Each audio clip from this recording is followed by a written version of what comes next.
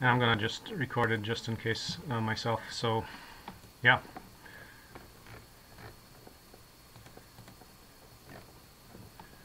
Okay. So, team meeting agenda, March 19th.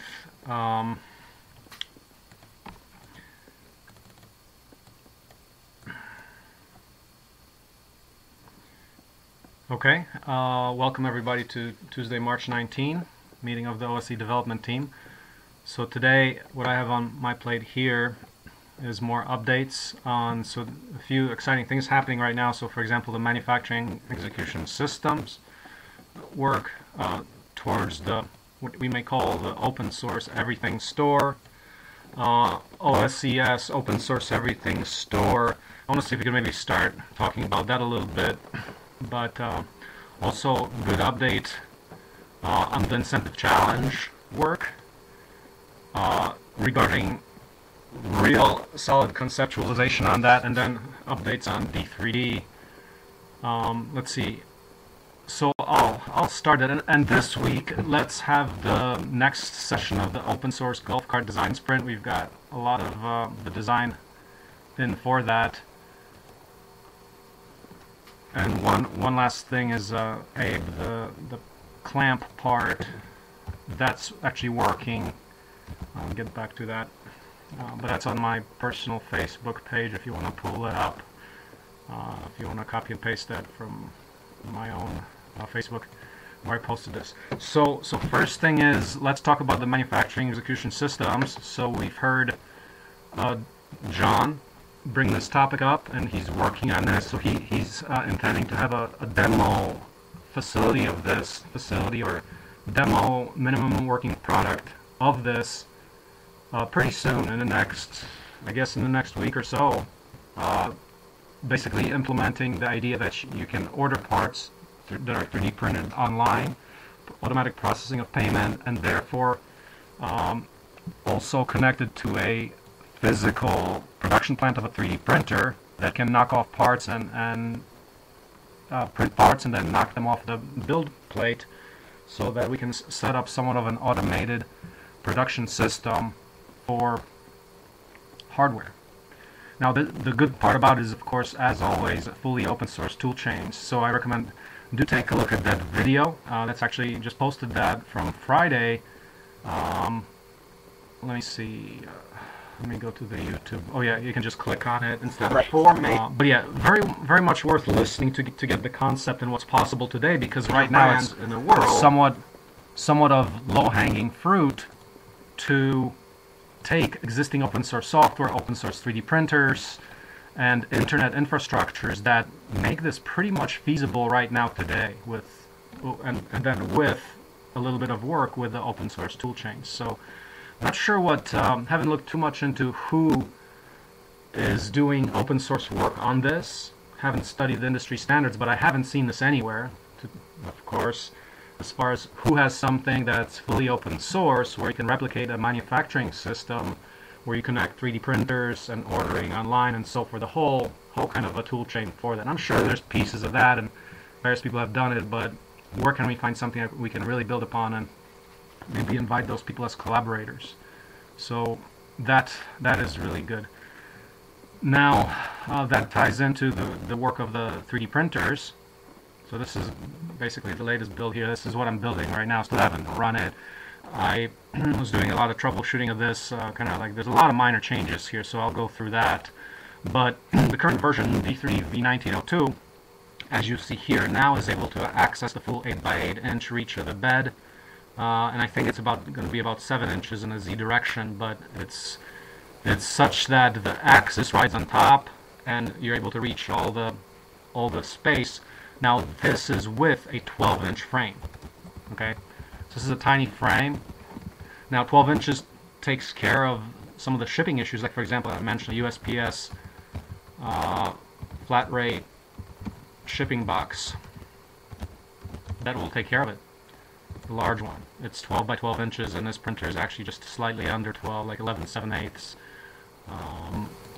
for the outer one, for the outer frame reaches. So say we're shipping this.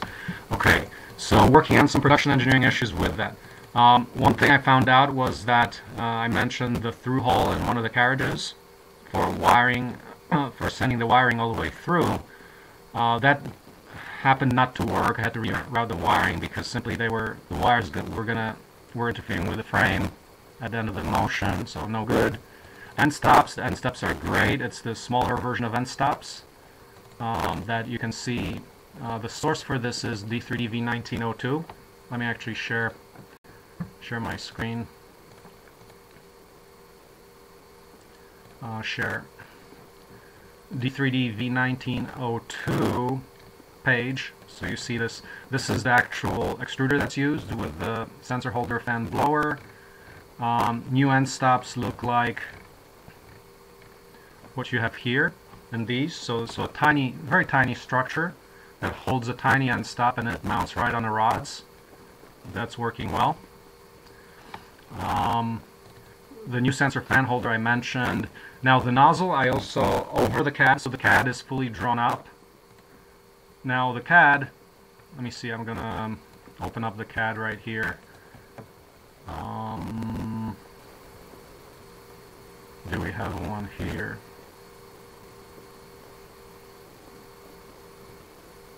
Not sure if I have the CAD on my desktop here. I'm gonna just download it. I'll show you one detail about it's 589 K right now. I'll show you a couple of features. So one thing I had to do here was raise the in a real build. As you may see in this picture here, I'll zoom into that.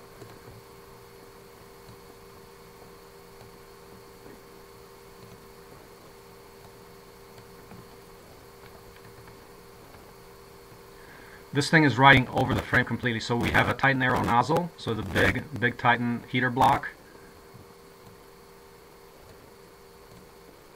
But it's riding above the surface of the frame. And why? Because if I want to make sure that when people are using this and they're starting up, that there's never a case where the nozzle could actually hit the frame, which was like if you look at the CAD right now, what's the CAD show? Well, the CAD shows that the nozzle, let me just do a view orthographic. So look at this. See, the nozzle is like right at the top of the frame. In reality, it happened to be like maybe a little lower because this CAD may be slightly inaccurate. But what I had to do is raise. I had to re-drill the holes in the frame to raise this so the nozzle does not very conclusively ever hit the frame, because you can break the nozzle, break the heater block off the entire structure if you ram into it. Ram into the frame with the stepper motors. So yeah, just raise that up to be completely safe. This is pretty much how the thing looks. For the bed, you see these sandwiches of idler pieces that are raising it. All I did here was actually, I didn't do this was my initial idea. That it turned out what I did was use a motor piece standing vertically. So instead of using 3 more pieces, I used 1 motor piece standing vertically, caught through the nut catcher holes in the motor. So you know how you can have X to Y connections using the universal axis system, like for example where you connect the bed here to the carriage through using these through holes, nut catchers inside some of the printed pieces. But that's how I attach the motor piece to make a vertical platform stand. Why? Because the bed has to be a little higher, because the nozzle is so high, the printing gantry is so high. So why all this mess about using these standard parts? Well, one of the design principles here is absolute minimum part count. So that's by design, so that we're not adding any more additional parts here.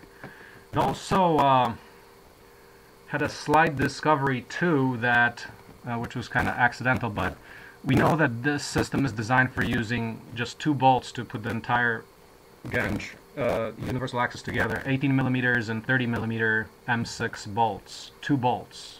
Once again, minimum part count. Turns out the M18 bolt, and this is a very fine detail, the M18 bolt is actually sufficient if you use, in this piece right here, if instead of using, this is a clamshell of 2 pieces, which is not drawn in detail here, but it's a clamshell of 2 pieces. If you use the M18 bolt, you can also do that.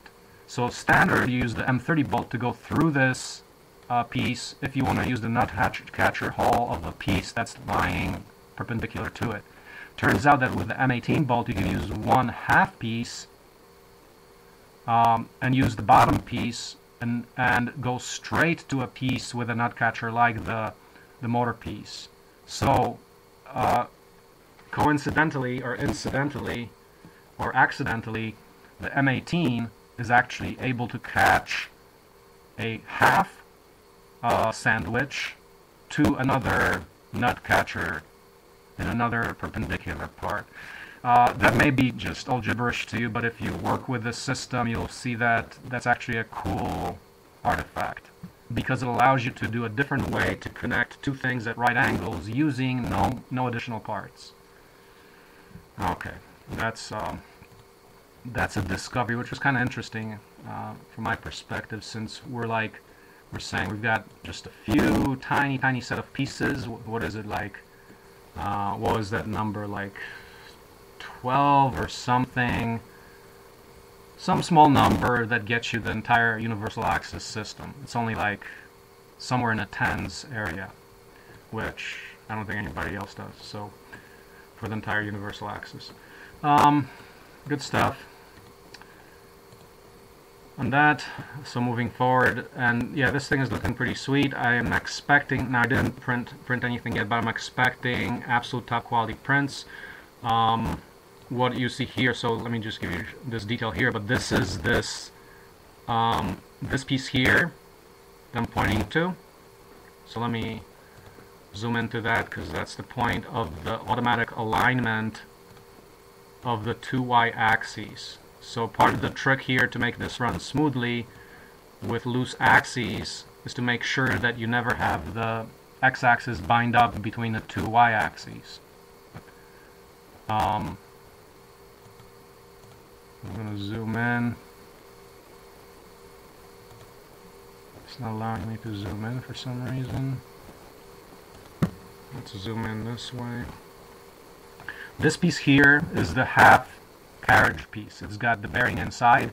So if this is one of the y-axes here, if the y1 and y2 are not exactly parallel, this has a little play where this can go in and out of this idler piece, which is bearings inside of it. So the actual motion is carried, the idler piece, this is the functional idler piece, and then this one is the alignment piece where these rods can go in and out if the y-axes are not parallel. And that looks like that's great. That means we'll never ever get binding up, and you don't have to even pay attention to how parallel your y-axes are, whereas before we had to be very careful that they're quite parallel, otherwise your axes would bind up. So it's a good step forward in terms of ease of producing this thing on your own. Once again, going for industrial productivity on a small scale, meaning distributed production, distributed enterprise, where anybody can do this without particularly requiring very high skill sets to make this work well, and work at, I mean, how well? Professional grade, perfect prints made by amateurs. Yeah. So let me continue on to the incentive challenge. So incentive challenge, I can send you guys, and you can actually remind me afterwards. I can't share this in the public because my coach, I have a coach for marketing, and he's not, we think we're going to do some major annihilation of transformation of various sectors, so he didn't want to publish this for threat of success. But the idea is, I can send you the conversation. It was an hour-long conversation, but we really made some progress on the design challenge part, the step where we're talking about the cordless drill being an online challenge and putting a lot of effort to it. So actually raising the bar quite a bit, so if we do it on the cordless drill, we would involve Home Depot, Lowe's, and Menards. We'd involve those people for distribution. But basically the idea being, put a lot of energy into it, enlist the developers not only for the design challenge, but with a very explicit intent of of them having this as a sideline business opportunity. So create enough of that infrastructure to make it happen. So that means some of the business development sides would have to go into the development challenge. So what's new about this? Nothing much outside of what was the news to me was that a person, namely my coach, totally got onto the idea of this concept of a distributive enterprise where we're going mainstream and actually scaling completely through mom and pop operations, distributed production, all the stuff we've been talking about. So meaning fully open source tool chain for production, fully open source design, and with the intent that we're actually would be able to succeed in a given marketplace, like a cordless drill, which is a $10 billion global market. Now, the idea here is, and I wrote about this a little bit since this is a hot topic for me. If you look at the link on this page, so fit this thing. Look at the open source product development incentive challenges. Let's go to that. I wrote about this, the concepts. You can please study this. This is getting good. So under open source product development, we have different ways how we go about it. So talking about how we involve schools, how we can involve people in the general process in OSE, and then the incentive challenges part. So if you go to the incentive challenges, there's a bunch of notes on the mechanics of that. So I guess the main highlights that I'd like to summarize are that we involve the developers in a deep way. They're true stakeholders. There's nothing new here really, like compared to what we've been talking about in terms of concepts, but the bottom line ends up with execution, right? So it's about, can we build the relationships? Can we do the marketing properly to make this happen? And can we get the resources to make this happen? Because right now we're talking about, I mentioned to my coach, okay, 100K, then you get as the incentive prize. That sounds like a lot of money. We think it'll actually take more than that because we need some more infrastructure to make that happen, to make sure that the marketing happens, the community building happens. And then the question is, how do you fundraise that? Well, once again, crowdsourcing. So we have to have a compelling case and some credibility behind this. But that's the state. The idea was that my coach was able to understand that and completely see the potential in that, to the point that he was suggesting that, yeah, we can make a significant and scalable dent on this, at least to the point that there was no struggle whether this is possible. It's definitely possible. And the question now comes down to, okay, how do you actually end up doing this? Whereas before I was running it, like, when I talk about this to different people, it's like, nice idea. But how are you going to do that? This is more like, okay, this is good, we can make it work. How do we make it work? Right? So that was very encouraging, and this is the beginning of that. And that completely goes into the work with a 3D printer, because if you talk about a small enterprise for that, you can also incorporate life cycle stewardship. That means you're getting your raw materials from the recycled stream, or you're recycling the products at the end of life, like a cordless drill. One of the main value propositions here is that the cordless drill may not necessarily be cheaper up front as far as the time or money it takes you to build it. It'll be like, 50 to 100 bucks, like a regular drill, but the difference is going to be on a lifetime. Here, if you can replace it, repair it, you're talking about not maybe like, say, 2 to 5 years or 2 to 7 years that professional cordless drills last.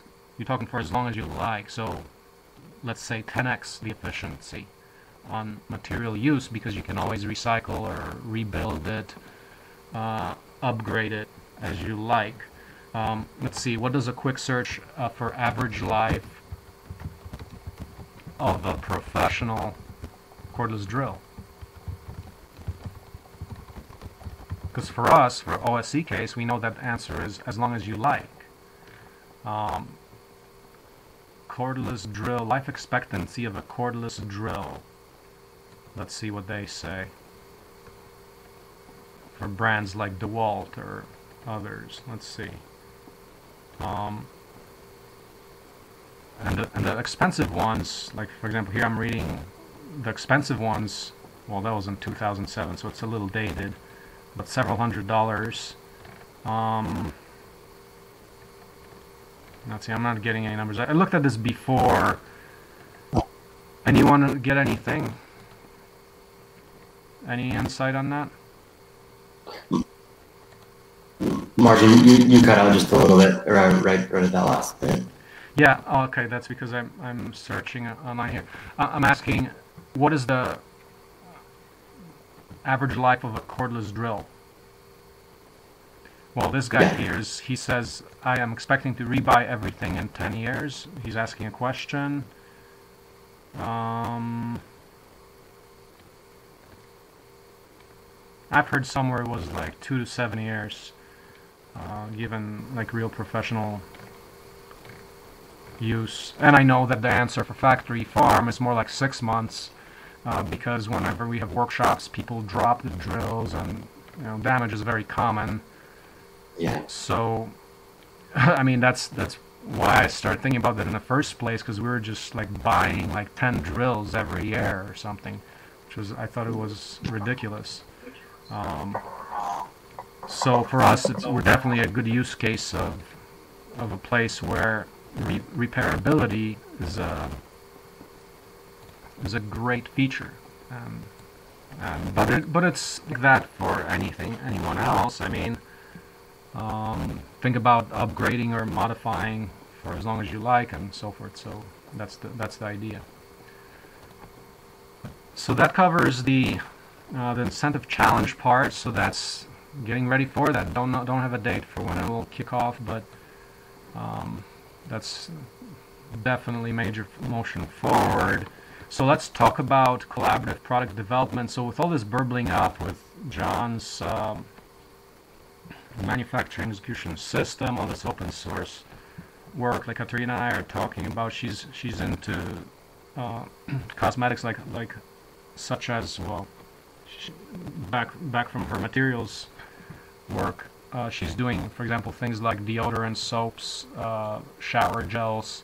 She's actually experimenting a little bit with that right now. But there's products like, for example, 3D printed underarm protection or deodorant container, and all this stuff combines 3D printing, and you've got some products on top of that. So that's one realm. Another realm is all kinds of mechatronics. Another realm is furniture, everything, you name it. I mean, my claim is 80% of what's on Amazon if you have open source design and basic microfactory. But so the thing I would call out for is getting more attention to. So you can take a look at the page called Open Source Everything Store, basically a distributed enterprise, where the question is, how do you motivate people to collaborate on doing that? Like, how do you develop products openly? Well, first of all, you have to be radically open and accept that the kind of bravery that says, hey, we're actually giving this away to the world. But the idea would be that people create this collaboratively. So this is a little template I drew up. But you can buy the product, or you can buy the production of that product. What is that? That means you can get trained how to manufacture that too. Not only can you consume it, but you can also produce it. So once again, transitioning the framework of society from consumers to more producers everywhere, along the concept of distributed market substitution. And there's huge products out there like Unilever making soap or whatever. The common products that can definitely be done in a distributive way, and therefore building local economies and substituting the great global so-called evil corporation, because the way it works, I think a lot of times, is when things get large, they tend to get unaccountable. So distributed enterprise is a good idea, but there's a huge environmental bent to that, in that the current way I framed that is, if you want to be an environmentalist, you should produce in your own community. Why? Because I believe that the only way we're going to get accountability for the natural materials, natural resources, is if they come closer from our communities, because then we see the effects we have on the environment. It's not somewhere far away where you don't see, but it's part of your life, so you have to include or not externalize the environment as just part of the way things are. So that's why I think the case for distributed and local production, in my view, is inevitable, because we cannot continue going as we are today with a lot of the global annihilation through various environmental issues. So that's the greater motivation here. But on the open source everything store, the question is, I don't know if we want to, during this meeting, maybe brainstorm a few ideas about the governance, because it really, when we talk about the collaboration specification, how do we collaborate to do that? So first of all, we can start talking about that in our group here, and then invite other people, but first get very clear about, okay, how is this going to work? And I would propose that in order to involve many people, it has to be simple, low-hanging, kind of an enterprise. The way we can do it using modern distributed computer infrastructure is by embedding things. So there's all kinds of software tools for marketing, or like your website to put your product on, your credit card processing, or this or that.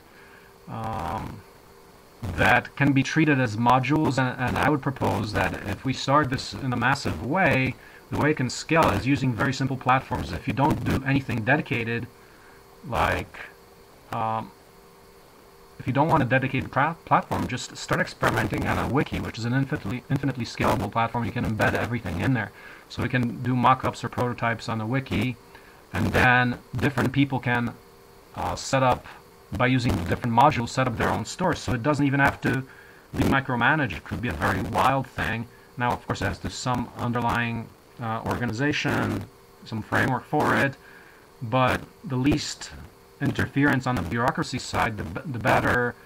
Once again, that requires a very careful design of how you plan it all out, or how you would do that to make it work and to motivate people to actually contribute to this, rather than contributing to, like right now, people might get hired, some company hires them. How would you get people to work in a public domain, in a public setting, where they're not hired by a company, but still the benefits are like that there's an infrastructure for how you can actually generate revenue from that, and actually spreads in the marketplace. So that question is not easy, and nobody has answered that to date on this planet. And I think we can push some answers with the OSE Design Challenge and the cordless drill. That could be a great example of how we can perhaps push that forward to motivate a lot of people to collaborate. But the potential of open source hardware has not in any way been achieved yet. So that's an outstanding thing. So I mean, with this open source everything, are you thinking like kind of a mixture between Craigslist and Amazon, but for open source? So you can start your own store. Yeah. So the way why I called open source everything store, Amazon calls itself it's not the open source, but it calls itself the everything store, right? So we have to break that. We have to break that into the open source everything store, because the Facebooks and Amazons, if left unchecked, I think are quite dangerous for society, as some would say, for example, in 2016 election with Facebook and stuff like that. So we have to distribute this kind of stuff, make it accessible, and this is the idea, and how you execute it is the golden question. But yeah, it's that not only can you put your products up there, and I mean, the way it could work is that the resources there are truly free. Knowledge wants to be free, but we're transitioning the knowledge wants to be free into economics wants to be free. Like really free enterprise, no monopolies, just let's actually liberate economics too. So that's the promise there. Have you thought about like, I guess, tying these two ideas together? Like you want to incentivize people to develop, and you have a store, and so like, have you thought about some sort of like crypto, like OSC cryptocurrency that you can incentivize developers with, and they can spend money kind of in that environment? Yeah, no, absolutely. I mean, plenty of times, but my opinion on that is there's a certain order to that. Like, of course, you can kind of mix that a little bit, but but the physical reality has to precede the cryptocurrency. Everyone For today insists, sure. right. Everyone today insists that first we're going to create the cryptocurrency and then we're going to create physical realities that support it. That's the wrong way to think about it. And I mean, Bitcoin falls into that. Everyone falls into this trap, as far as I'm concerned. It's like, what is the I believe that currency should be backed, and the most tangible way to back it is by physical stuff. So if you have the open source everything store, or like the open source microfactory, we've got a global repository of design that is super high quality, like professional grade goods for everything that the industry actually draws from. With that, you can start talking about new monetary systems and bypassing of the Fed. You know, right now we can't, because we don't have an alternate reality. So I think the idea of our own currencies, I mean, that's just part of the institutions that we have to transform, right? And that probably will happen pretty soon. But yeah, there's an order to that, the sequencing to how that should happen. Definitely on my radar, but you know, like, can't really get too excited about these things when they're not starting with, okay, how do we create the physical realities? Like, the proper way to do it is like, okay, let's think about a cryptocurrency, but what is that thing that is driving the economy that's underneath that? Because you cannot have ether. And, you know, the name is suggestive, like Ethereum, it's ether, right? So we've got an issue there that we got to address. Yeah. So, I mean, there's lots of very cool stuff. But the conversation with John just was actually quite encouraging, because I guess he was like the first person to really say, okay, bam, let's do it, and really connecting to these ideas, and actually potentially has the skills to actually do that with his engineering background. So that's really good. We just need more of that. We need more people like John with the skill sets to just simply get involved in working on the pieces. But the first thing that, of course, you have to have the open culture, or that collaborative literacy that makes you do that in the first place, because without that, this is like completely foreign and impossible in one's mind, right? Like, if you talk to someone from a century ago, they'd be like, you're crazy. And most people think like you're crazy if you try to do this distributed stuff. Still. Even my dad. Yeah, no, of course. Our parents are not there. Right? My parents still ask me when I'm going to get a job, right? So, stuff like that. That's the reality. Yeah. So, but very exciting stuff that's happening in this, and I think we can really do a lot to push it forward. And it's not as super distant as it seems. It's around the corner, I think. With if we really were to pay attention to the promise of open source, like, for example, look at Ruslan, for example. I mean, he's working on logistics systems that are funded by the likes of Amazon, right? Well, it takes a few people like Ruslan, and you know, there's John, there's ourselves, everybody, put in the missing pieces of a framework that is open source, not just benefiting some one funder, some one company that funds it. Just like there's a lot of issues today with academia being corporate funded, where a lot of that knowledge you never ever see. You know, it's public institutions, and all that stuff hides because companies either plain don't publish, or they publish stuff that's secure for them to publish, because nobody will compete with them because they don't disclose the full information on how to do things. So there's definite issues with academia. That's where the open science movement comes in, where people are saying, okay, everybody, first of all, should have access to the papers. Like right now, that's in our way. I cannot get access to a lot of papers that have cutting-edge stuff that could be relevant to our work, right? That's a definite need that we need to address as we go forward as a society, to liberate knowledge. Okay, so there's those awesome things happening in the background. So let's hear more about other topics. So John is working in the background. Yeah, maybe Nathan will discuss with you. So actually, I'm printing the part right now. Let me actually check where it is. But the thing that occurred to me, it's like, okay, for one, I printed the thing out for Abe. It works, but you guys all, we got to get our hands on the printers. And I think the framework to to work with that with is, okay, let's think about a $250 printer. Do you guys have $250 to spend on one? Because you can build one for that. And therefore, what I would suggest is actually, so Abe and Nathan, take a look at let's take a look at where the D3D PVC is, because I think you can get, I don't see why you cannot get very good performance with a PVC frame. Now, you might not get as good as what we do with metal, and you might not be able to go as fast, but for basic prototyping purposes, I think you should be perfectly fine. And you can go to a lower brow extruder, like so the yellow to this, the Titan Arrow, as I mentioned, I mean, that's $100. And if you get the big nozzle, it's called the Super Volcano, that's another $100. So there's like 200, actually close to 300 in the extruder itself if you go full professional grade, like high throughput. But you can get a $20 extruder as well, which would be, that's what we used initially. So there's different ways to do it. And for what I would say is, for the PVC, let's finalize the design, and maybe I could test print it and see if it's an actual real working product. So at least the corners, maybe like the PVC will let you guys, get that in a hardware store, but the corners and everything, as much as we can 3D print that, including the attachments to the frame, which I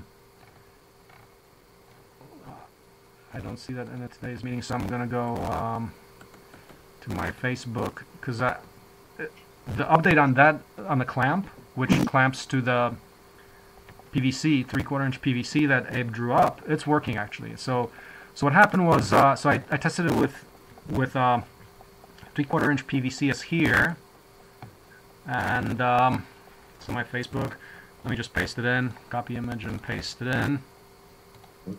Cool. The thing is, it turned out that what I was using was a table leg that I thought it was 3/4 PVC, but actually wasn't. So when I tested it with what I know is definitely 3/4 inch PVC, because it's the white stuff, that actually works well. And what I'm showing there is the 1 millimeter gap version, and the hole was pretty tight. You can spin that, like if you take it, you can spin it on a PVC, but it's really hard to push it down. You can't push it down with its basic clamping force. And that's printed just 20%, so if you printed it more solid, it would probably get even more stiff, but I think 20% is fine enough. So, Abe, let's see, let's maybe, how would you feel about kind of focusing a little more on a PVC version, as in, like, let's get ready for a build of that? Or do you want to build a PVC version? That's what I've been looking at. Let's see, I posted a bunch of photos. Actually, I was just looking at your photos a lot there, because they answered a lot of questions I was still having about the CAD, because the CAD I think was a little bit rougher, and then I see your mock-up there. Yeah. But I was just kind of looking in rough on my CAD. I think I that updated. I just kind of threw that overhead concept in there. Just how that would work out on the PVC. So it's taking measurements and seeing where it might. I just keep looking at different points where things might hit, or adaptations to the parts maybe a little. And I was kind of seeing that it looks like, I mean, that metal frame is 1 inch wide, and so I figured that the 3/4 inch PVC should be a little bit smaller actually. Although I think it's actually. I think the total diameter on that is a little bit larger actually, because it's 0.5. I can try and remember it. I think it's a pretty significant diameter on that side of the PVC, but it shouldn't be that hard to adapt. I think so far, assuming can get like we were talking about the extruder hitting the top of that metal there. I was looking at that earlier. I didn't realize how the motor was kind of mounted up above and all that. So. That requires obviously changes, although I see more what you the bed being raised up. Expected to make that many changes on this, but I guess it's nice to keep them consistent between printers, if that's a better way to do it for pretty much all of the frames, designs in general. That's going to make less volume. It'd be good to keep it consistent. So Right. the thing I see immediately is the angle brackets. They have to be a little bit, say, taller. I think they have to come down at least a quarter inch longer. You call them the XY angle brackets, I think. Yeah. That overhead X. I think those have to be, I'd have at least a quarter inch longer to mount to the frame on with the PVC. Mainly because those clamps, they're not designed to go up on the corners. Right. They just go right below the corners, and so that actually sets it down a little bit lower. That's the issue there. I mean, I guess the clamps could be, I don't know if it could be that easy to redesign the clamps to go on the corner part. That would be a lot more trouble. I'm not sure that would work very well. Plus, we might end up needing multiple designs of the clamps, like a clamp version that goes on the pipe part, and then on the corner it would be different. So, yeah, I just put the excess in there, and I'm just trying to eyeball what would work and what would not. Well, it's not. Actually, I raised it up, I think, an eighth of an inch, and I'm just looking at it. So I think I think that the carriage currently is just skimming the top of the pipes,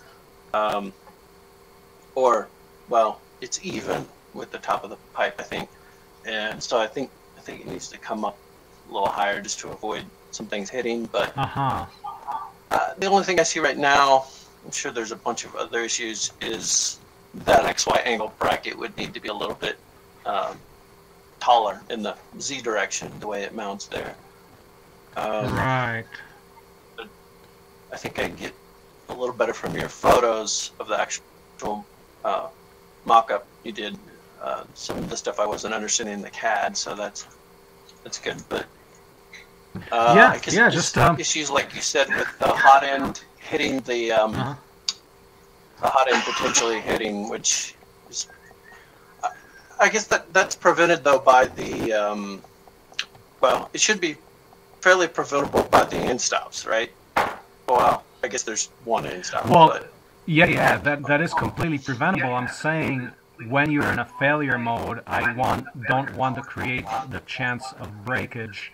Yes, the end stops will address that, but imagine you don't have your end stop. You don't want to lose break off your extruder heater block and then have a pain using a screw extractor trying to extract that threaded part that's in there. So by design, we have to design it so it's impossible under fault condition for it to break. But now, one easy solution here, all you could do is have one plate that's simply that it can literally be one of the a half piece of the. Okay, let me actually do that like right now. No, I can't. But if okay, so are you seeing my screen?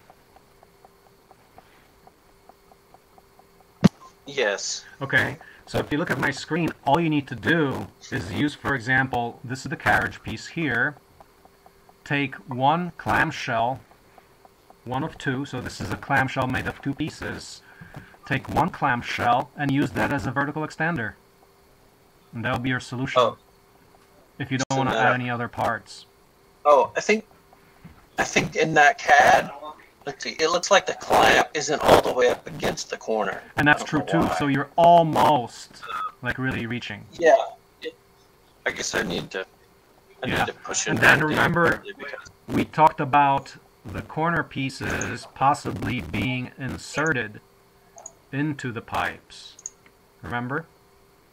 Not the pipes go into the corner piece. The corner piece goes into the pipe, so that the diameter is not different, and therefore you don't need any additional pieces to make this work. That's true. I didn't. I don't know if I heard that before. So yeah, we can 3D print a different corner that inserts into the pipe pieces. Yes. Okay. Yes. That would change the diameter of those. They could be kept the same diameter. That would be interesting. Yeah. So those should be. No, that would be really cool. The cool thing about this is that because the clamps are adjustable vertically, you can get like perfect alignment without having to worry about where the screw holes are, you know, because there are no screw holes. Yeah. Yeah. Yeah. The corners, that changes there. Initially, of course, yeah, it would be nice if the corners snap together well, because initially, obviously, when you're prototyping this stuff, you want to be able to take it apart and rework things and change things. And of course, eventually, I was thinking of trying to fill it with stuff to stiffen things. I'm interested to try some stuff with that, if that affected it. Because yeah, I'm curious to hear how what this. I think the only thing that's really affected by the flexibility of the frame is probably the speed. So it'll be interesting to see the speed is here, how shaky it. So I've been thinking about that. My thoughts from before are so make all these parts hollow, right? So then at the end, like when you're building your frame, you can drill, say, a 1/2 inch hole or like a 3/4 inch hole in one of the corner pieces and have plaster of Paris that you just pour down with a funnel and it fills the entire frame. You probably would need a little deep hole at the bottom to let the air out. But basically stand the frame up at a 45-degree angle on one corner and basically pour into the opposite corner on the top. So you have a completely solid frame. That's stiffened. Yeah, there's probably ways. Yeah, we could print the 3D corners so they have a hole. Yeah. We could print other parts and make it so they have holes, and then plug the holes with little plugs that we print or something. But yeah, you could do that. Yeah, you could assemble the whole frame and then pour it afterward if there are air holes. Although, yeah, I would pour into each corner or something. Yeah, you could do that. That would be easier because you're talking about like how liquid that substance that you're gonna be pouring in there is, and will it solidify fully? Yeah. And of course, if you could put more aggregate or fill or something in it, then you would use less of the plaster Paris or whatever it is. But yeah, I don't really get that helps. But check this one out. Like, what about like rough sand that's got definite air spaces, and then you just pour concrete, like liquid cement paste. They'll just blend everything up. I've experienced pumping stuff like. Yeah, I know that they actually pump different plaster materials with sand mixes in floors in buildings and so on. So there's probably different mixtures you can do that pour pretty easy. Yeah, no, that would be some cool innovation here. So publish it on a wiki so nobody can patent it, and then we're good to go.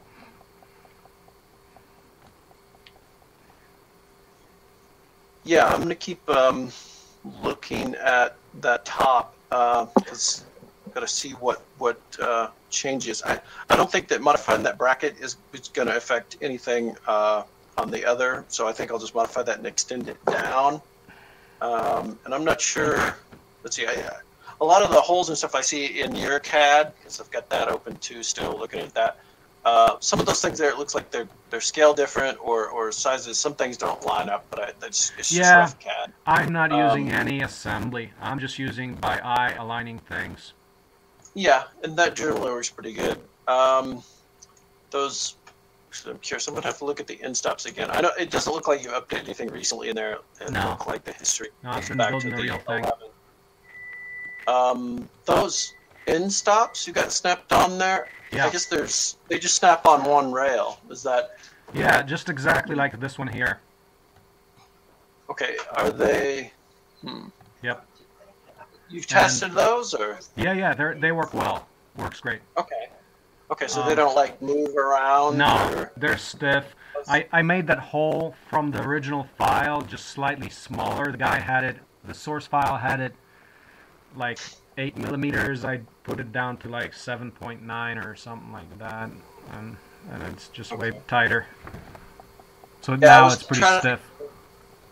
If they move or something over time, it gets bumped. I was thinking, I don't know, you could make it go. I was thinking it'd probably be, you could make it go so that it snaps across both rails somehow. But you can, but the belt's in a way. Yeah, I'm not sure what you gain from it, but look at it. Here's the real picture. This works great. Yeah, okay. And now we're using 2 wires. I actually had to reverse. There was a setting in Marlin I had to change. I had to set inverting and stop to like reverse it from true to false or false to true or something, because the way it's set up right now, I just had to make this little upgrade in Marlin. But not a big deal. Yeah, so let's see. You're saying for kits for starting to prototype or test these, you were saying it was like over a couple $100 or something. What kind of kit setup? I know you did some research on that before. What kind of because I guess like you said we get PVC pipe from the stores, but what kind of kit? Did you have a listing of that kind of thing from before? I can't remember. Yeah, so it's simple page called Simple 3D Printer BOM. Oh, okay. So take a look at that, and what would be useful is maybe take your design and understand where each of those parts fits. So go through that. Yeah, there's probably some new 3D printed parts that need to be included, right, for changes. I know, I'm not sure I get all the, I see you've got different, let's see, I can look at your photos again. There's a bunch of plates that go around the there's 2 plates, I should say, that go around the carriage for the extruder mount. It looks like the holes. Oh, yes. It didn't look like the line up there, so I was trying to figure out what, have you tested, let's see, oh, it does look like that's well tested, so take a look at the picture. No, the CAD it's exactly as it is in the CAD. So that means, let's see, what do you see in the CAD? You see the motor bracket, right? Yeah, but hold on. That's with the tight and narrow, which I'm not sure you want to go right to the tight and narrow because it's too expensive. Oh. So if you do a regular, some other type of an extruder like from before, the thing that does work well is a bracket like this where you're attaching through the faceplate, because otherwise what we have done before is that holder where you're just holding the back of the motor. That's fine too, but it won't work in this case because now you've got this overslung design. Okay, and here's the other thing. In an overslung design, unfortunately, you'd have to go to underslung because the extruder tip is not going to reach below your carriage. Here we're using the Volcano heater block, so you'd have to use something with a longer heater block in order for it to reach below the carriage that it's sitting on. You see? Yeah. But okay, so, besides that, the double plate, like you see there, yeah, that's exactly what I'm doing. It's a plate on the bottom that's just a flat plate. And this, yeah. On those plates, there's 3 holes there. They don't seem to line up. The bolts go through those they just go around the outside of the carriage. Is that the idea? What I was wondering, they don't line up with where there's. I guess. Well, they line up with each other. They span on the outside of the carriage, but they go right through each other, right? Yeah, as long as they miss the rod there. They do. So it's let me close. Show you. See it? Look at it. That's the top view. Mm-hmm. Yeah, you see a slight little interference. It's slightly up, but it works. It's just like that. The carriage just touches the 3mm bolts that go in there. Okay. So using 3mm bolts plus nylon lock washers that make it firm, and the washer is not going to come off. So tiny 3mm lock washer, which in production engineering terms, I do not like 3mm bolts or nuts or whatever. They're tiny. You can hardly get them in your hand, right? So you need to use like pliers to hold the. It's just so tiny. I would, in the future, like I have it in as 3mm right now, but in the future I'm going to work towards getting that to like 6mm, because this is too tiny. The hole and bolt size. Yeah. Are those bigger there? Because I see the main thing I see is it looks like there's potential interference through the rod. It would scrape the rod on that bottom left corner. Yeah, you're right. You are right. So we have to address that. Yeah. Yeah, it can't be hitting the rod there because the rod is moving. It's moving past the rod. So yeah, but this as is, yeah, I guess you picked that out. Yeah, right here it would be rubbing, but it's just slightly off that because you can move that forward a little bit. That sandwich, you can get that sandwich, move it forward. Can all be adjusted. So yeah, and those are just 3D printed plastic plates, I assume. Yes, they are. Holes. Yeah, you got to print. So for example, in D3D 1902, you've got part library. You've got there's the E3D Titan bracket, so that's the bracket for the Titan. It would fit any other extruder too, though. But you probably need to undersling it. So okay, so that's actually a big change.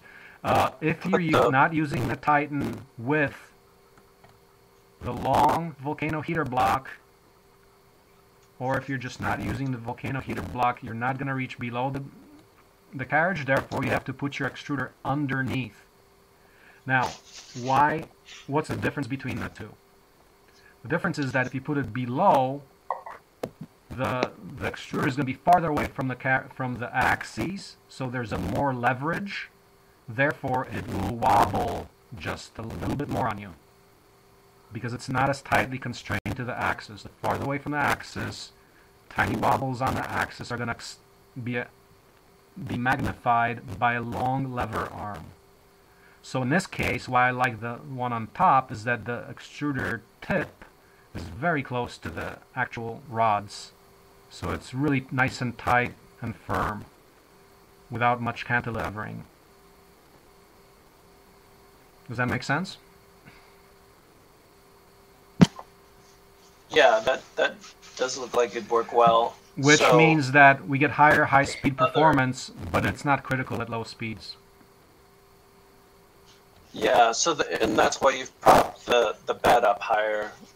Yeah, I had to do it. Some of those other. Yeah. Yeah. Yeah, I guess that could be done on the other versions as well. That way, the same plastic parts. So, yeah, I guess the other way would be to mount the motor. You're saying underneath if you've got a shorter block. Well, I guess there's some things. Well, there's some things not drawn with the extruder there, but yeah, that volcano block.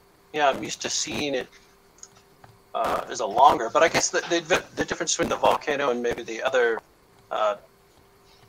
D3D or whichever blocks or hot ends you're using is that the volcano was hotter. Is that it mostly? The idea there is that because the heater cartridge is vertical, like the path where you're heating is longer, the other way you have it turned 90 degrees and it's going through the thin side. So there's just more distance where you're getting the heat when you're melting the filament. So it can melt more. It's vertically oriented as opposed to like horizontal orientation. Mm-hmm. Yeah, I've looked at some of that E3D design stuff before, but yeah, I can remember. Yeah, because I recall that the hole where the next to the nozzle, the vertical hole next to the nozzle is the temperature sensor, I think, right? So there's two holes. One is the thermistor. Another one is the heater cartridge itself, which is a resistor. Okay. Yeah. Okay. So yeah, and they've got some holes on it. Yeah, I don't know what the. Yeah, I guess I have to think about the advantages and price differences on those. Don't mind. I guess for myself, I wouldn't mind having a good printer that would do everything. But it's good to test the. I'd be interested to test the PVC frame as well. So. Did I mention last time? Did I mention the scalable heater block? I don't recall. I think this is new. I didn't even mention this, but when so I just got the Super Volcano, which is $150. That's insane. It's essentially a 25-cent piece of aluminum that they sell for $150. So I was thinking, okay, let's do. How about we do scalable designs of this? So I posted this on the RepRap forum too to get feedback. But basically, the idea is, why not just stack 2 of them, or 3, or 4, or 5, or how many you like. Practically, probably can do 2 or 3. But you're basically using the volcano blocks and just connecting them together with M6 threaded brass. So look at that, but basically, there you go. Don't pay 150, pay, you know, 250, pay $2.50 for the volcano that you can get from China, and put a few of those together. So take, like in this CAD here, take 2 of these or 3 of these blocks, and then you connect them together, and then you put individual heater elements into each block. How's that? There's nothing wrong with it. So that's to give you a longer melt zone? Yeah, that's called going from 40 watts to 80 watts at a cost of $5 as opposed to $150, because the only one that's available off the shelf is the $150 E3D, right? So here you can do that for $5. Some of the stuff I saw about E3D before, it also sounded like they're also trying to shorten the path, because I guess there's issues with that. Like, I guess it's mostly shortening the path of the filament before it melts. I guess after it melts. Okay, you're talking about a different concept. The concept you're talking about is about printing flexible filaments, where you want to reduce the path length after you're driven, after you do the drive wheel. You've got to reduce the path to the point where it comes out the nozzle.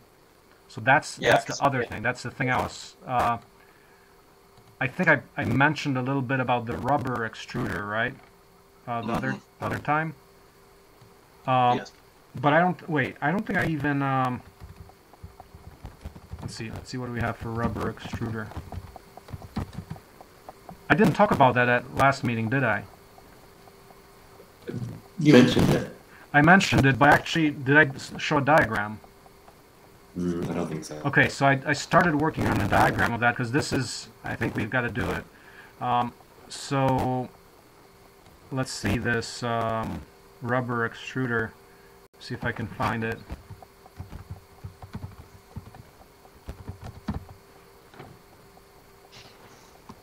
I want to show that point, because that's actually a good development point. Rubber, why am I not finding it? It was under flexible, rubber flexible.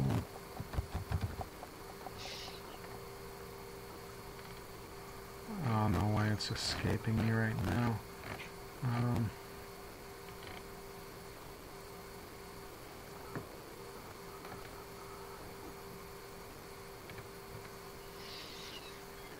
There's scalable heater block, and then... Oh, I don't know, I might have been just doodling in my notebook. But the idea there was... Yeah, maybe I never even put this... I typically work it on my Google Docs. But the idea there is, Abe, to address your comment, and let's maybe look at the... Let's look at the actual CAD to show what we're talking about, because that will be better. Okay, so if you see this here, in the Titan arrow, you've got, and we should be looking at the real one, but there's a drive, there's a gear, like a larger gear, thumb wheel, that's attached to this upper right hole, and the drive gear is like the part that actually drives the filament is approximately like right there, upper towards the upper right. That leaves you all this distance. You see where the extruder is, the heater block is, it gives you all that distance. It still has to travel. So the redesign of this would be where the driving part is on the lower right to minimize that distance. So get it as close to the, as low and as close to the heater block as possible. The Titan arrow does the opposite. Instead of the drive part being low, it's high. And it's because of their design, how they doing it. So that to accommodate for that, what they do is they have this neck, this confining neck that sticks up to constrain the filament. Now that is not as good as just shortening the path and getting rid of even to need to constrain the filament, because it's going right into the heater block. So that's the distinction there, and we need to do that because this extruder is not designed for it. And I have no data on what is the actual rubber throughput rate, which I mentioned. We're going to need to do 20 pounds a day. If you're going to print tires, you need to do 20 pounds a day. 5, 10, 20 pounds a day. I don't know if we can, I don't think we can do that with this extruder right now. Might get, well, it depends also what kind of rubber, because there's all kinds of rubber. There's very hard rubber and there's very soft rubber. You would not possibly be even able to do very soft rubber. Durometer 60, you wouldn't be able to do it. This would just fail, it would just kink up and wouldn't get pushed through. So that's the rubber stuff. Now, as far as the heater block itself, as long as you get it in there, and then you want to use, once again, 3 millimeters as opposed to 1.75, because 1.75 will kink up on you much more than a 3 millimeter, naturally, because it's thinner. Yeah, to get that many pounds through it, I think we need to go to a much larger system anyway. Well, so the data from the supervolcano shows 20 pounds a day. They've got data on it. That's for regular filaments. It's not for rubber. So that's actually a somewhat of a blessing. That's great. Right? Like there's already a known solution for 20 pounds a day. Proven. So we don't need to innovate on that. That's there. And that meets like industrial productivity on a small scale. So that opens up a lot. Thinking about even to the point where you can be taking scrap plastic, mixing it 50-50 with like wood residues or like sawdust. It can be, how about 3D printing WikiHouse parts? The parts that they usually get out of plywood, which is 20 bucks a sheet of plywood. 20 or 30 bucks a sheet of plywood. So this could be a way to get the recycling stream and wood waste stream to build real construction materials. So the only update I can say on that is I thought about, okay, let's print some glazing materials, some plastic lumber. Well, how about we print entire 4x8 panels? Like I'm printing right now for the tiny model.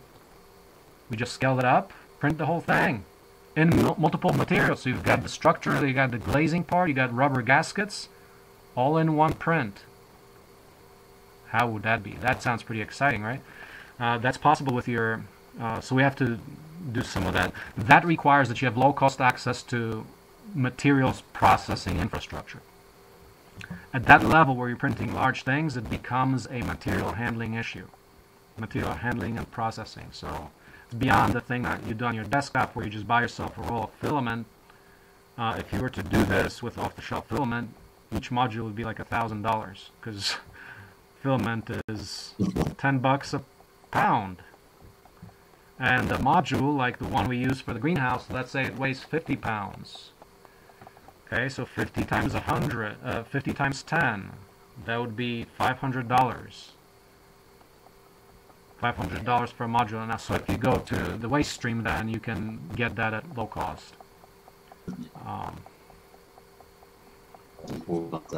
Yeah.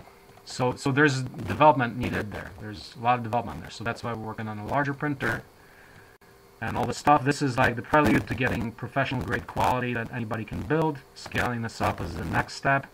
Getting the larger heater blocks, including rubber ability in this system. It's a summary of the roadmap on that. But with that, you can get, you're talking about major distribution of productivity that's possible. Now, is it going to happen? It's up to us.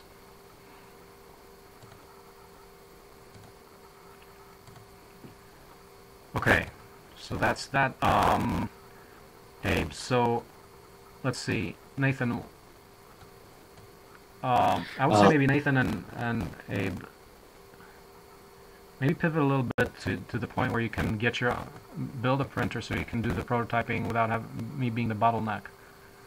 Yeah, for sure. That's the idea. I'm here now to San Francisco, so I'm figuring out work situations and living situations and everything like that. But I think I should have something, a space where I can set up a 3D printer by next month. Yeah, it should be good. Now, Alex and Sarah are out there, and they have printers, so you have them, right? Okay, yeah.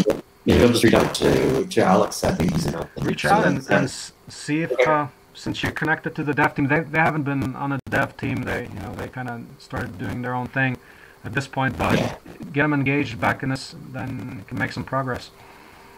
Yeah, definitely. I'll reach out to Alex today. Yep. Okay. Wait. Yeah, and Abe, as far as the bottleneck, I guess what you're saying, I know before you're doing plans, you have the website and stuff set up for doing like kits, different versions of kits of printers, but I said that you're saying it's a bottleneck for you to do that, because I know that takes a lot of time, and you're probably the only one building those, right? So right. You said the idea is to just be able to use the BOM to order the parts so that it's not like a kit that's taking up your time to put together? I can help out, but what I would suggest is do some prep work, like understand it thoroughly, so that what I would suggest, maybe the next steps, can you do like where you do like a visual BOM off of this thing. So for every single part, maybe put it into a Google Doc and then point to the part and point to a link in the bill of materials so that it's transparent if everything is there. And it would be useful if you actually added some more details, like, okay, add the end stops in there, like a few more of the details, like for example, the build plate, get it to be a complete professional grade design. And professional grade means that it's not missing anything. As opposed to like a bunch of little details missing that make it actually not work at the end of the day, right? So, for example... And that was my plan, was to get it finished, but trying to change certain parts, and I think that... there's still I can ship you some stuff, like, I've got a bunch of stuff here, so we can talk about that, but, like, really understand what you need. Like, for example, here on the platform, you can very well easily do with a little 1/8" steel plate. You don't need the heated bed if you're going to print PLA on blue tape. That works really well, So for basic prototyping, like for example, I had the iMade 3D printer here that I was working with or testing for its quality. That just has no PI. It doesn't have a heated bed, and it simplifies it quite a bit. So do that. So draw that plate in and draw how you're going to support it. Fill in some of the missing pieces, but you're going to have to go back to the underslung. So that's the change you're going to have to make. You can, if you want me to ship you one of our old extruders, I can do that. So I mean, I'll just ship you all the stuff at the cost of materials, which shouldn't be too much, and it will work, but it's not something you're gonna go like professional grade. It'll be good experimental and doing basic prototyping, which is acceptable. But for example, like with a small MK8 extruder that we used before, you're not really gonna be able to do much on rubber or whatever, or you'll be able to do things, but just much slower, But I think still will be a very useful experience. Because then you can see some of the limits. You'll see like, okay, now we can upgrade this. In fact, the other thing I was going to ask, remember I shipped a kit over to Roberto some time ago, and then pretty soon after that he just disappeared off the team. Should we just ask him to ship it back to you guys? To you, Abe, in particular? Maybe. I actually thought I saw some activity from Roberto on the wiki a while back, which I was surprised because, I haven't seen him in a while. Right. But he might have actually posted something on the wiki sometime back. So Yeah, not Yeah. sure what he's doing with that. Mm-hmm. Yeah, I'm kind of, I guess, torn. I understand some of the extruder and stuff like that about the overall build, and in some ways, like a printer that, if I'm going to invest in a printer, I wouldn't mind having the good quality parts and stuff that's, what's being worked on. But I think some of the stuff, but for the frame, I wouldn't. Testing the frame is a good way to learn some of the stuff and start out, and you can always change parts later. Because I expect the main difference is going to be the speed will have to be slower with the plastic frame, but there's I wouldn't mind having maybe a decent extruder, but either way, what's ever good to test? They obviously these things last, so they can always change to different parts. And it'd be nice to have something, hopefully that works good. The box, because if other people see it and you can kind of talk about it, then other people would be interested as well. So yeah, I'm not sure which parts are the most reasonable. Okay, but here's a comment on that approach, and that is one way to treat this is that you're going to optimize the hell out of this inexpensive version to make it literally as good as the steel version. That's a possibility. Because if you get into all the tricks of exactly what's required to do that, like for example, you fill the frame with concrete, or whatever you do. I even wondered if we could put steel in the frame, but I think that I don't think it would work as good, and you might as well make the frame out of steel, right? Well, you can, like if you call it rebar, then there's no problem with rebar. Yeah, but you put, if rebar is cheap, you put small rebar inside the pipe, but I don't know. You end up having to I don't know. But see, those are. I don't know. Yeah. Well, look, those are valid R&D questions. Like basically, you can say, can I maybe rework the frame so maybe you even use larger tubes, and you work out the perfect thickness of rebar, because rebar only comes so small. Like I think the minimum is a quarter.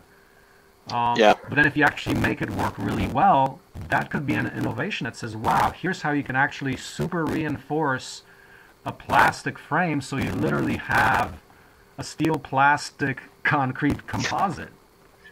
You can treat it as a research project on many aspects that are really valuable. Because like the experiment could be, okay, making 3D printed, like for example, think about a heavy-duty CNC machine that's made this way, that you're using plastic, you're putting rebar inside it, and filling it with concrete.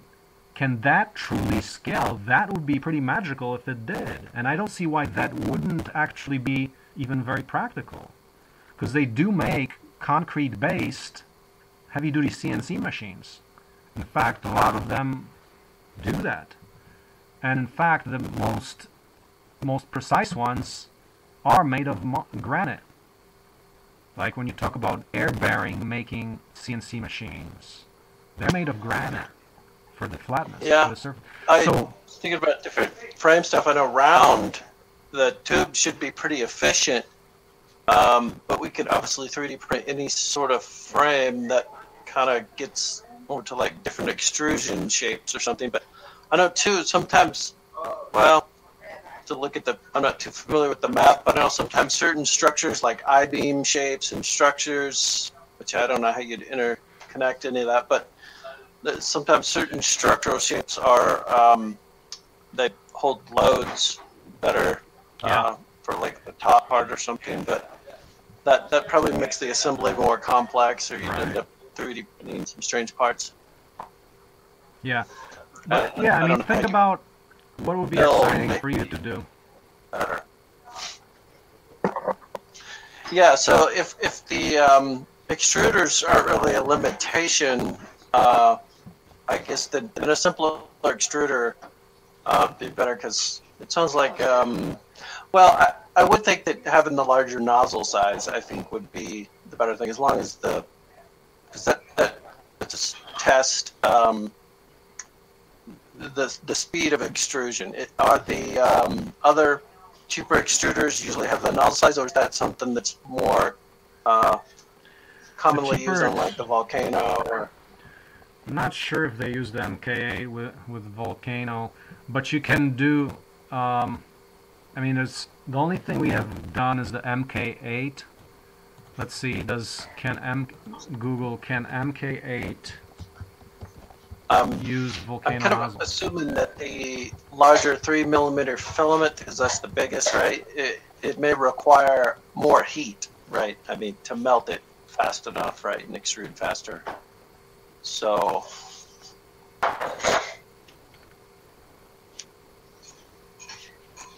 and part of I guess the heat, it is part of the speed there, and yeah, like you're saying, you could stack multiple heaters, but I wonder how stacking heaters in series.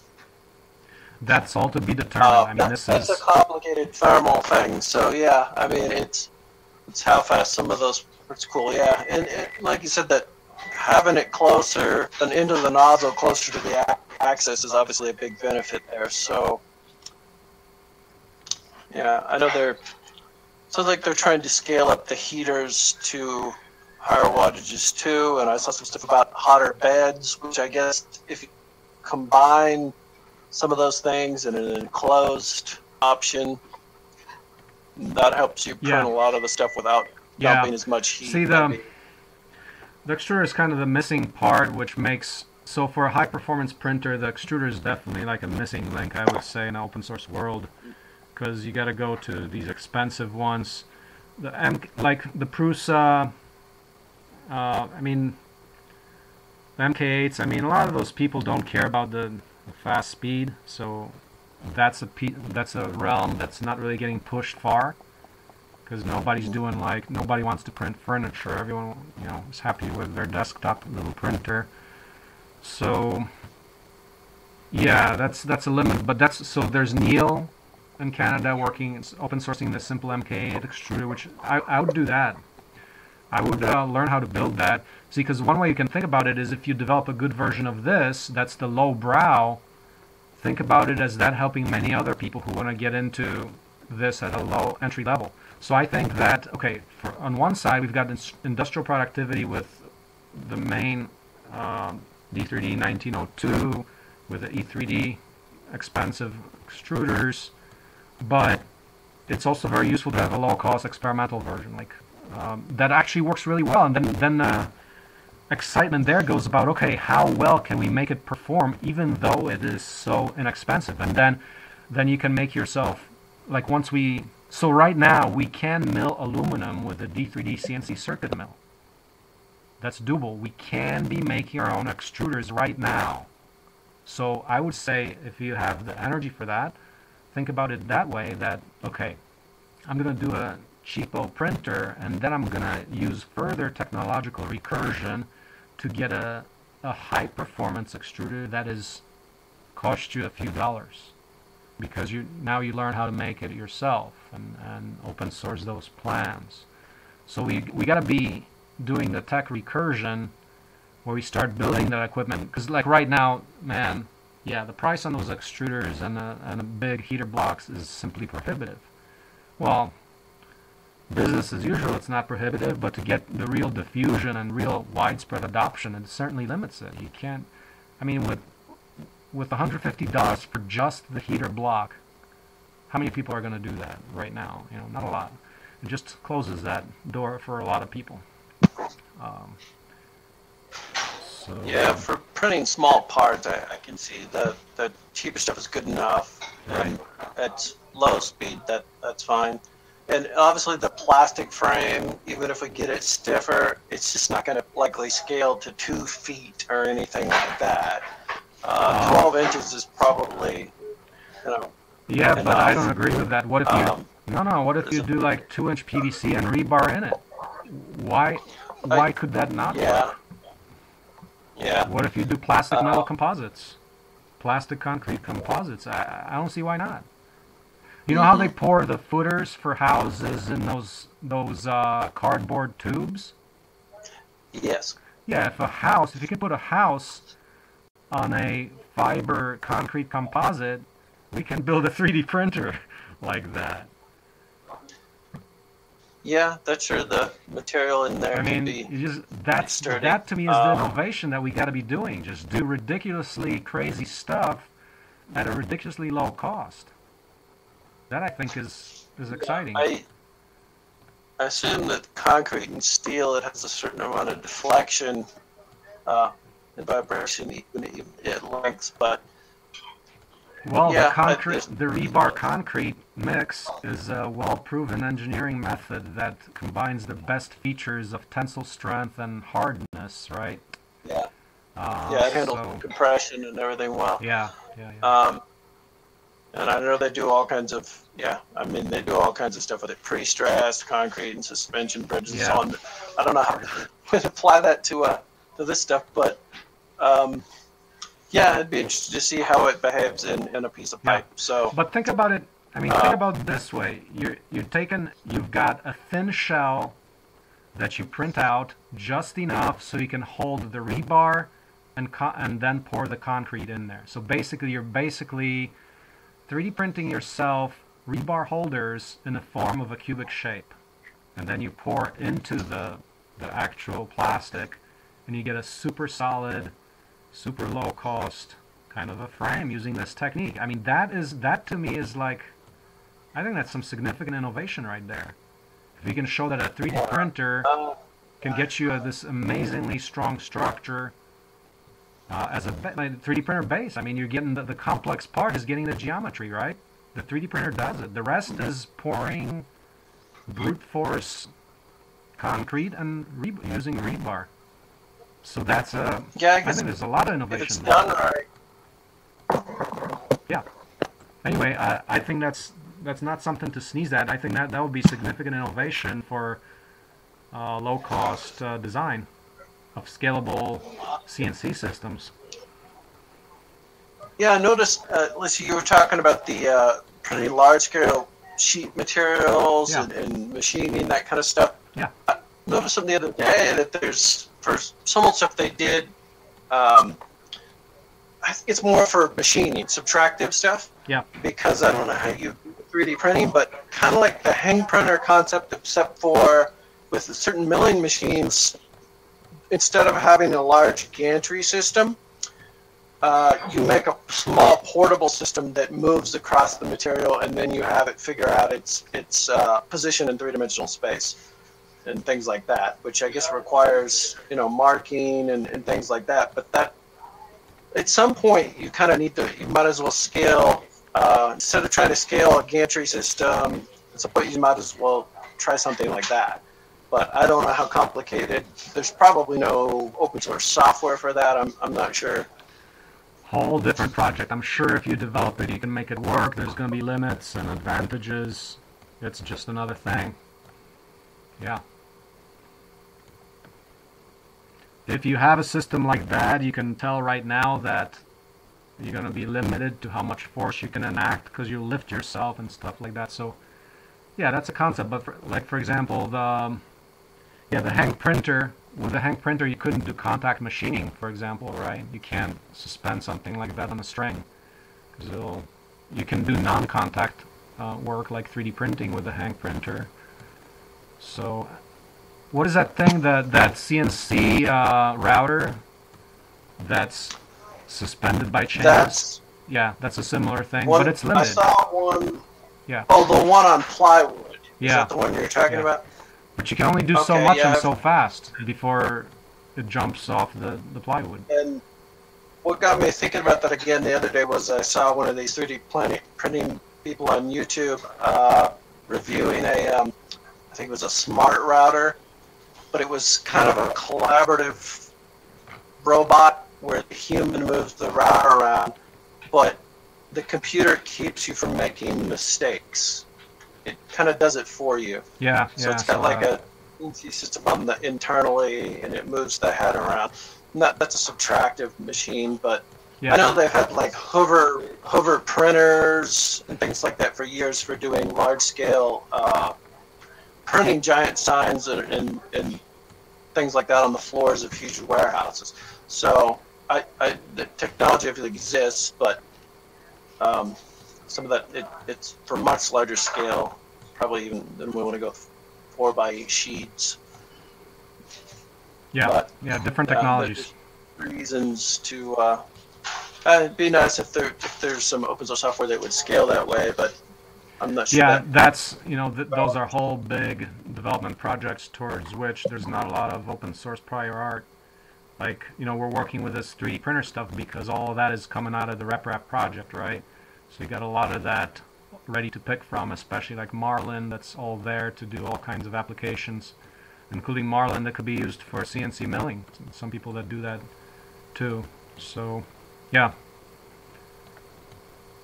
Okay, I got to get going here because actually the internet guys are here, as I mentioned.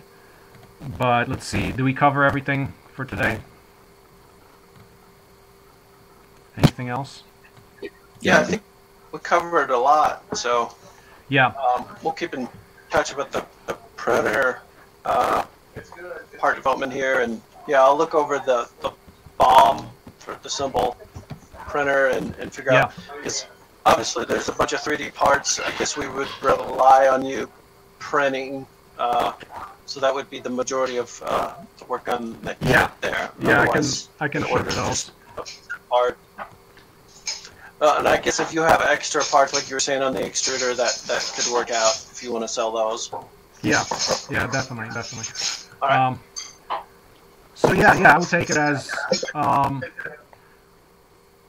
don't know, like, if you feel that you can do the development work that needs to be done is, okay, we need to lower the cost on the extruder part. Like, I don't think it's a great deal to be paying so much money when we can spend a little bit of time developing the open source engineering version.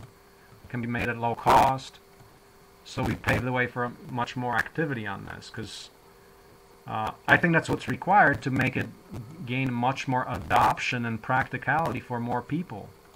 So definitely encourage the deeper development approach and just getting your hands on a simple basic version that you can then start optimizing for amazing performance, I'd say. So yeah, let's keep working on it.